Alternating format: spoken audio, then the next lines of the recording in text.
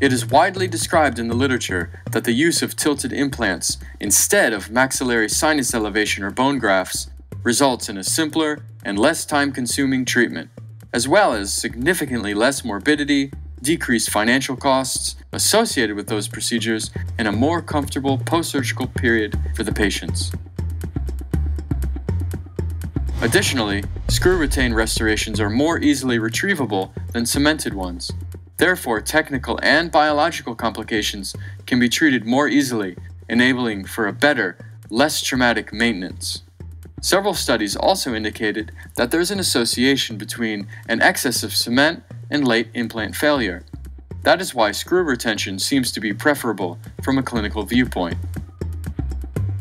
The best way to restore tilted implants using screw-retained restoration is by angling the screw channel, which allows you to optimally position the screw access hole and improve the function and aesthetics of bridges and hybrid restorations. Ballhead technology provides an angulation of up to 30 degrees, avoiding cement-retained restorations and intermediate abutments.